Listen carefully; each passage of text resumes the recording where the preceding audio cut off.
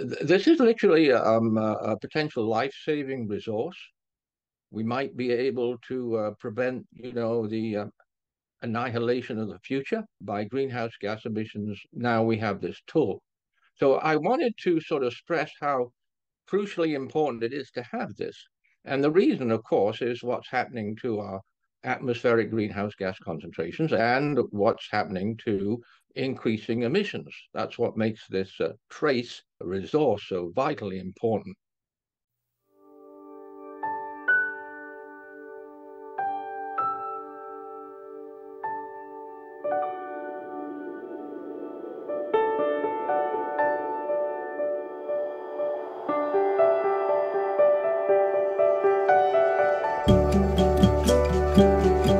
Well, hello, everybody, and welcome to another edition of the Climate Emergency Forum. I'm your host, Regina, and I'm happy that you've decided to join us today. We are going to be discussing a fascinating new website that I know that you're going to love to hear about. Our show for today, Climate Trace, Chasing the Emitters. So this is really exciting. Climate Trace is an exciting new website, and it details a database of all human-caused emissions from all major sources: power plants, refineries, rice cultivation, cement production, shipping, you name it. It's an incredibly wonderful thing because until now, corporations have been able to play dumb and pretend that they don't know. There's just simply no way to quantify the amount of emissions that they're producing, much less what they are. Are they CO2? Are they methane? A few COPs ago, I believe this was in Madrid, I went to a display. They have all these various little displays where you can learn about various ways that organizations are trying to help with our climate crisis. And one of the booths that I went to, I have to admit, I was really enthralled because it was one of those, you put the goggles on and you're in artificial wherever. It was like a video game, what it was. And so they were demonstrating this new technology where people could go to refineries and such and see where methane was leaking. They could trace these methane leaks and close the gaps, which I think is important and good. But the problem is you're relying on Exxon or Shell or Gulf to say, oh yeah, we do have major CO2 or methane emissions happening here. I think it's probably, even though they may say that they are a green company and things like that, it's probably not so good to have the fox guarding the hen house, right? This website is just incredibly fantastic because they use AI in order to determine where these leakages are happening and who, in fact, is responsible for these leakages and what they are comprised of. It's incredible that they use satellites. I was even able, and you will be too, once you discover this website, to get so granular as to see Newark Airport. What does their emissions look like? And then compare it to some of these tiny countries or towns around the world. The difference is really incredible.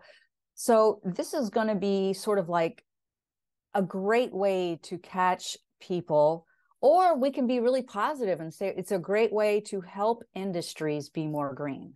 Let's look at it that way, right?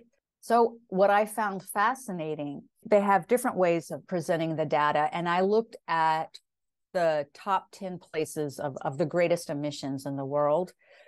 And what I found was, of course, no surprise, a lot of them were in the United States. Number one was from the Permian area in the southwestern part of the United States. I believe that comprises Texas, my home state, where I was from. 3 of them are United States. 3 are from Canada. 3 from Russia. So if you want to know who the guilty parties are, there you go. And then you can take it from these various regions. And as I said, see exactly where these leakages are happening.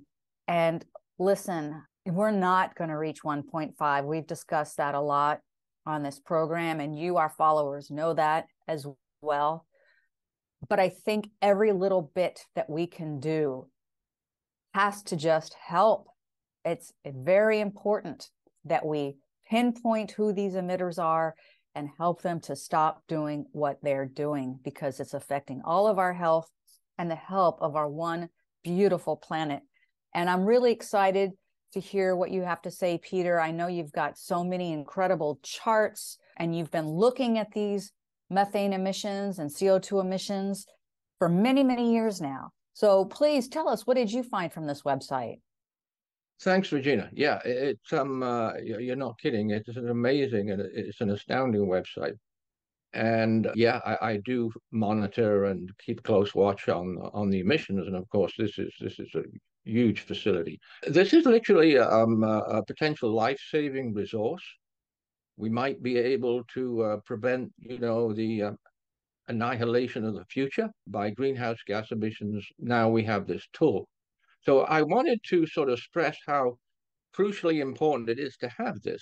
And the reason, of course, is what's happening to our atmospheric greenhouse gas concentrations and what's happening to increasing emissions. That's what makes this trace resource so vitally important. So I just want to mention quickly that all three of our greenhouse gases, CO2, methane, and nitrous oxide, which, by the way, are each covered by the trace resource, by the trace engine, if you want. You can look at each one individually. Each one is accelerating. CO2 is now 420 parts per million. It's increased over 50% now. Methane is soaring up, as you know, with wetland feedback on an explosive increase. And that's at 1,920 parts per billion. So that's a 166% increase. So these numbers are absolutely crazy. They are crazy. They're totally insane as to our future. So emissions, yeah. So emissions are going up. They're absolutely huge. I think it's almost only Al Gore that I can remember sort of, talking about how vast these emissions are every year. And he has his famous quote of, "We're using the atmosphere like a sewer," which is pretty correct. CO2 emissions have increased 66% since 1990. We had this dip with COVID in which we're all excited that maybe that this had proved that we could drop emissions and not in any massive sacrifice. But of course, what happened was the governments gave $150 billion of our taxpayer money to the sources that we can track down with trace of the emissions, and they bounce right back up again. And so we are on a rapidly increasing trajectory of global CO2 emissions. That's what I call a suicide scenario, because it is. We can get on trace, you can do CO2, you can do methane, you can do nitrous oxide, and you can do them all together because there's one for CO2e. So you can get CO2 equivalent, which mixes them all together on trace and see where that's coming from. CO2 equivalent, our emissions are again accelerating. They're at 55 or 56 billion tons every year. And it's crazy. It's absolutely crazy, insane. So getting to the trace. So you can do fossil fuel operations in the world, and you can do agriculture, for example, in the world. And fossil fuel operations, they calculate at 19 to 20 billion tons of CO2e, because fossil fuels actually emit all three greenhouse gases. They emit a lot of CO2 that everybody knows about. Now we know they emit a lot of methane as the natural gas industry is expanding, and natural gas being mainly methane, it leaks, of course. The other big source, of course, is agriculture and food production. On agriculture, they get 13 to 14 billion tons of CO2e every year. So that's an illustration of what you can do. I was mentioning to Paul just before the show because many of us have been frustrated and interested for many years on the way the IPCC treats methane. And what it does is it defers methane over 100 years, which is absolutely ridiculous, absolutely not scientific. And methane lasts in the atmosphere about 10 or 12 years, but it's being constantly emitted every second. So we're trying to persuade the scientists to go onto the IPCC alternative, which is 20 years. And Trace shows us the difference, absolutely massive, on the CO2e over a 100-year time frame. deferring it over 100 years, the amount that they get being emitted every year is 55.79. That goes up to 80 if they use the correct global warming potential over a 20-year period. It's a huge difference. And I'll just repeat once here, you're absolutely right. The EPA did a recent checkup on fugitive emissions in the state somewhere, and the emissions came out to double what was being reported by the producers, by the corporations. Yeah. Thank you so much for mentioning that. Fugitive emissions. Well, you know what? We need to catch those fugitives. They're running loose and running wild, and we can't allow that. I really appreciate your discussion on methane.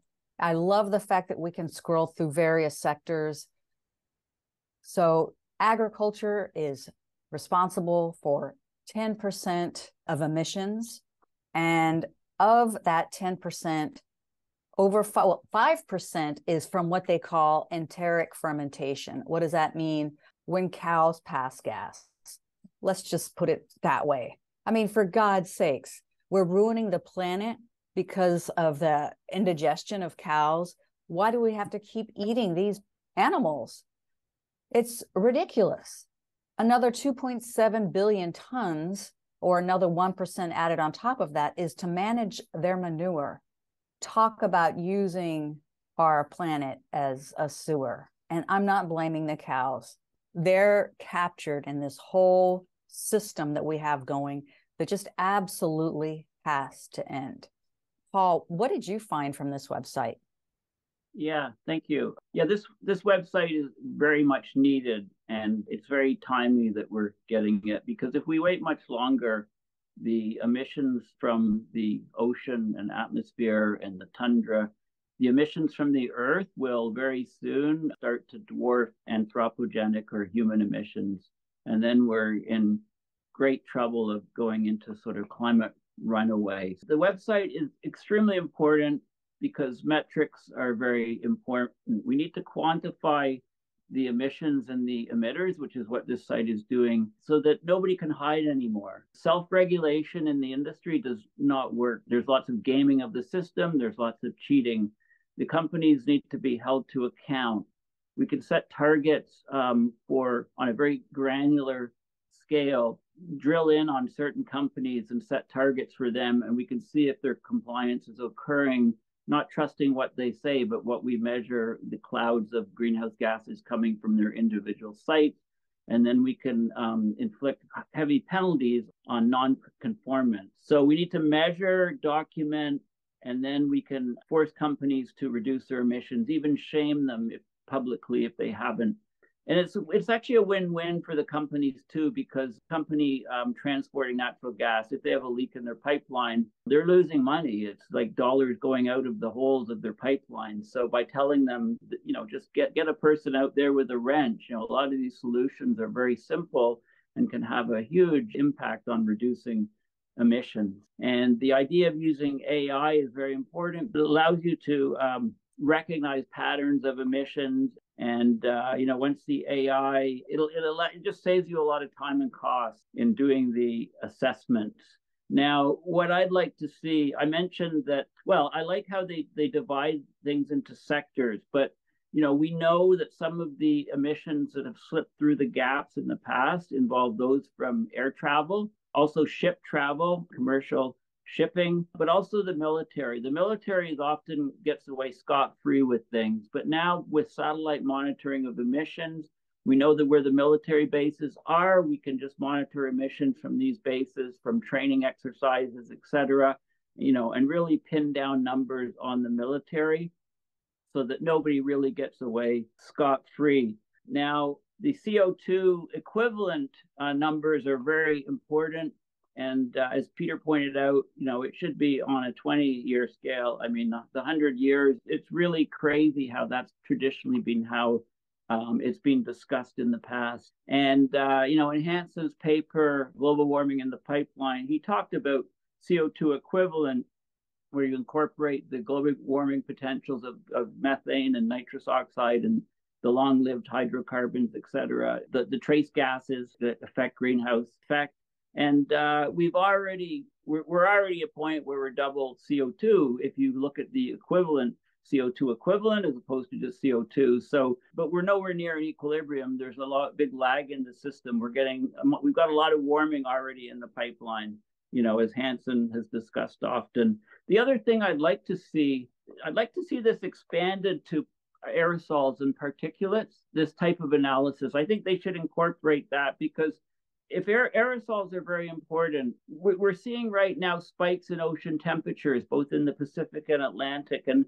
many people are starting to attribute these to a reduction of sulfates that are emitted from the shipping industry, for example. With tighter regulations that the International Maritime Organization put on ship fuels in 2015, we're seeing a lot less aerosols in the ship trails, the sulfates that actually cause some shielding of sunlight, and therefore reducing them causes warming and temperature spikes. So I think it's very important that we expand this to cover aerosols, but also to cover these emissions from the Earth systems, which is harder to do. If the sink is failing in the ocean, it causes a huge increase in greenhouse gases, and we need to somehow capture these numbers, or the emissions from wildfires that are burning across Canada and other places, for example.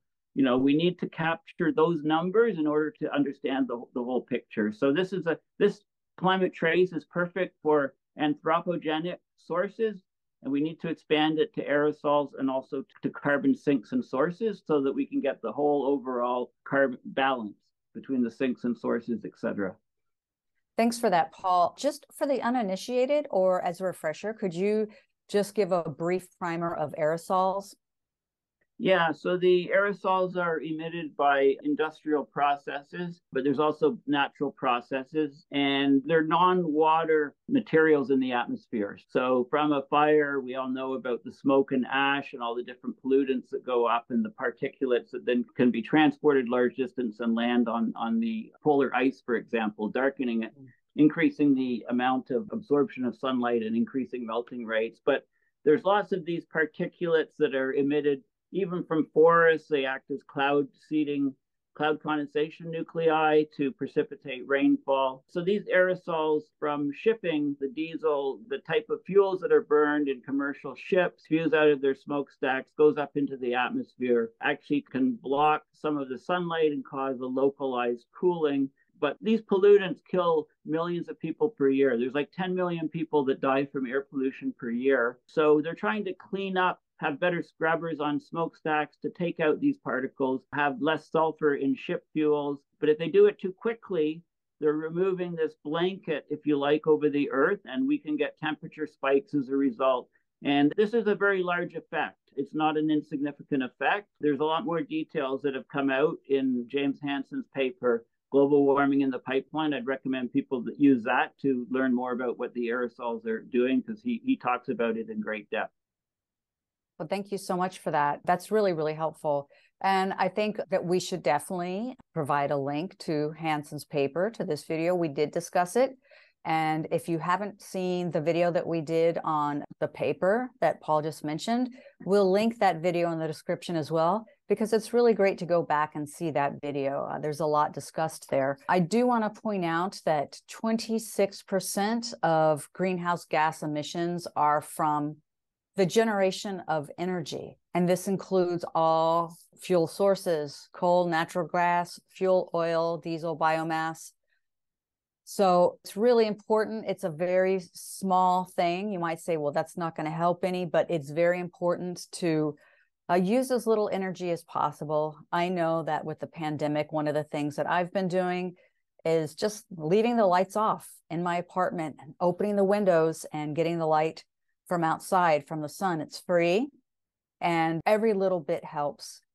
So please, please try not to buy into this notion that we're doomed, there's nothing I can do. Yes, we're in deep, deep trouble, and we can do everything that we can, and we should. And I'm going to turn it over to Peter for more of his thoughts. Yeah, thanks, because I really want to underline what a powerful, amazing tool this is. So I'm going to repeat myself, but that's fine. So you can hone in on each of the three greenhouse gases. You can do CO2, you can do methane, and you can do nitrous oxide, which actually the nitrous oxide map is truly amazing and impressive. So, for example, you can find out with respect to the oil and gas industry, you can find out who's the worst emitter. Well, it's no surprise that the trace shows us that number one is the United States, the Permian Shale, Texas. Number two is Russia. I didn't have time to see what that was, but you hit on a blob on the trace map, and then it zooms in and shows you, this is the Permian in Texas, and it emits so much CO2e. And number three in the world on the oil, gas, CO2 emissions, of course, is Marcellus Shale, which is a vast area just below the Great Lakes there. So this also tells us that the United States is the number one world leader, the number one in the world, for life-ending fracking, as I would call it, in both emissions of methane and CO2. Both of those top two greenhouse gases, the US is number one. Now, we hear a lot of numbers, of course, that get quoted, but this is a tool which we can say, well, we have the evidence now, you see. It's in there, and it's verifiable that these are the horrible levels of emissions. So I just want to give you an example of what a surprise you can get. I live in British Columbia, and our sort of big oil and gas play, as they call it, is way up in the northeast of British Columbia that nobody knows very much about. It's called the Montney Shale Play of Natural Gas. Well, guess what? I noticed this blob on the trace engine here, and I honed in on it, and yes, it says it's Montney, BC, Canada. And it's emitting a vast amount of methane because I had pressed the methane tab. So I was looking at methane. So imagine my amazement to find that the Montney methane is number 35 in the world. So that means it's absolutely huge as an emitter of methane on this vast shale operation. So we can get an idea of scale as well. And then when you look at the whole map, you get an idea of the scale that pretty everywhere we have these industrial projects which are emitting, constantly emitting, every second, every day, these heat-trapping, future-destroying, planet-wrecking greenhouse gases. So thank you, Trace. I agree. Many, many thanks to Trace. Thank you so much, Peter, for naming it rightly. The Marcellus Shale and Permian, these are emitting deadly, deadly emissions. And also, as Paul mentioned, and as the World Health Organization also states, around 10 million people die every year because of the very air that we breathe is polluted by these industries. Can you imagine 10 million people? And it's barely a whisper is heard about it. It really is frightening. So, Paul, do you want to close us out? Yeah, so I have to just give another plug for Climate Trace. It's an excellent utility, and what it does is excellent. I've just been making a few suggestions as to how it can be made even more useful by some additions. So, Climate Trace is clearly, it focuses on point sources of emissions. You can zoom in at a point on the Earth and look at what a power plant is emitting, what a city is emitting, things like that. So point sources of emissions, but one of the big dangers I've mentioned is that feedbacks in the climate system mean that we're getting more and more emissions coming from Earth systems itself. For example, from the less carbon being captured by forests if we're cutting them down or if they're lost to wildfire. So wildfires are especially bad because not only do we destroy the carbon sink and reduce the amount of carbon captured, but we release all the carbon embodied in the trees themselves. They literally go up in smoke. So a lot of these emissions from Earth systems, whether it be from wetlands or less of a sink in the oceans or widespread forest fires emitting, they're more distributed sources. Okay, they're not point sources. So you can't like focus in on one point in the ocean and say, okay, there's less carbon being absorbed there, right? It's more of a distributed thing across a large area of the ocean. So I think it's worth some thought going into this site to try to figure out how to represent these distributed sources and how to try to get a number or an estimate on the magnitude of them, because that's what's ultimately important to the Earth system. The energy imbalance and so on, the root causes of the climate change that we're seeing. And also the aerosols are very important because computer models don't do a very good job on looking at the aerosol effect on climate, because there's direct effects and there's indirect effects. The direct effects are it's blocking some sunlight, so it causes a cooling on the surface while they're there. They get washed out of the sky very quickly. If the sources disappear, they're washed out of the sky in a week or so from rainfall. So there's a lot of things that are happening in real time, if you like. So if some of those things could be incorporated, that would be very useful. Like when a big volcano goes off, it can cause a whole overall climate cooling. There are individual sites that look at all these things, but I think at least if links are there on Climate Trace, the more metrics we have on all these processes, the better we can try to figure out what is going on and how large the changes will be.